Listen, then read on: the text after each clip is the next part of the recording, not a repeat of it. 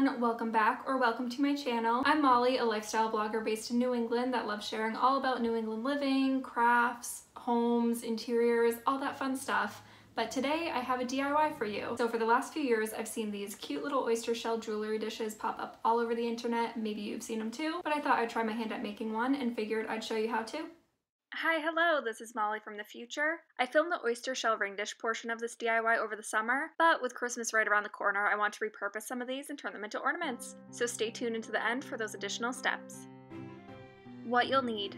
All of these items will be linked below, but you'll need some oyster shells, of course, paper napkins, I went for these adorable ones with ginger jars all over them, gloss Mod Podge and a sponge brush, gold leaf paint, and scissors. Depending where you get the shells, you may end up with a lot, but these make for great gifts. Now for the steps.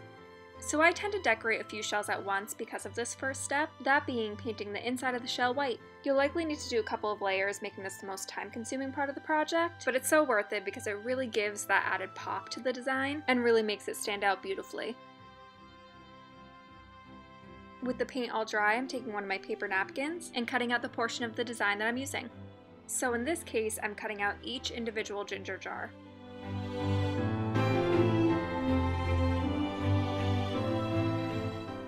What's great about this pattern is that there are so many ginger jars to pick from, and you can cut out a ton of them and just make a bunch of ring dishes or ornaments. Once one of the jars or whatever design you're using is cut out, you'll want to trim away any excess paper. This will make the design look more flawless and seamless on the shell.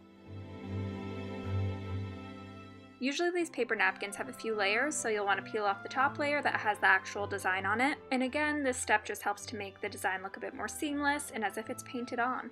Now for Mod Podging it all together. First, I'm just placing the design on the shell just to get an idea of where I want it to go, and then I'm applying a thin layer of that gloss Mod Podge and just lightly placing on the ginger jar and kind of tapping it into place.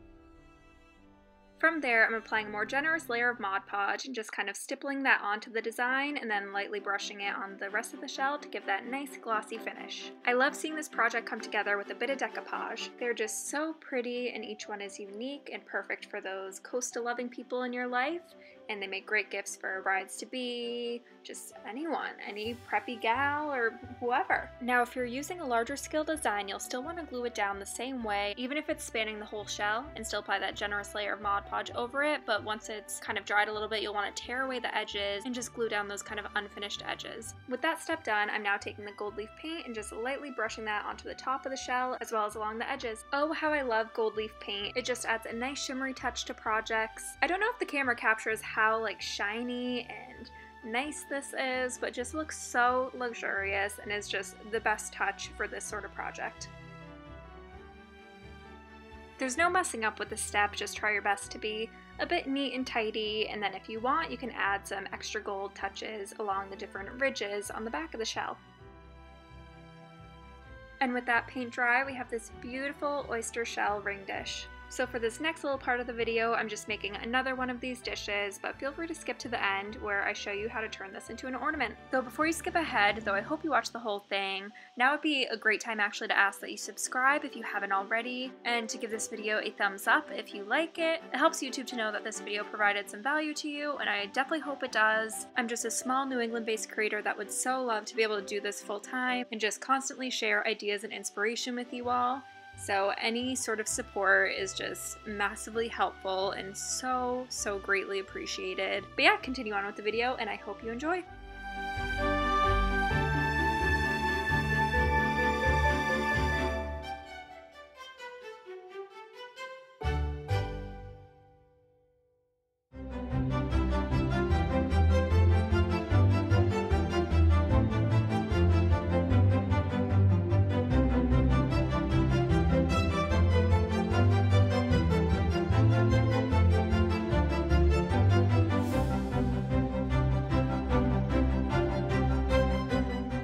Okay, so now for the ornaments, I'm just taking one of my completed ring dishes, a little kind of tie thing for ornaments, and a drill, and just drilling a hole into the shell using one of my smallest drill bits.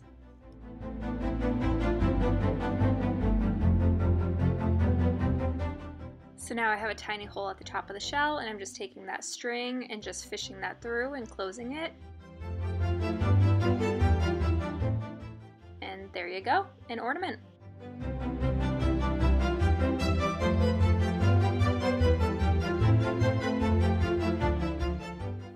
much for watching. I hope you enjoyed seeing this DIY video, and if you'd like to see more like this, definitely let me know. If you haven't already, please subscribe. I'd really appreciate it, and give this video a thumbs up. That tells YouTube that I have some value to give. Anyway, thank you so much for watching. I greatly appreciate it, and I'll see you in my next video.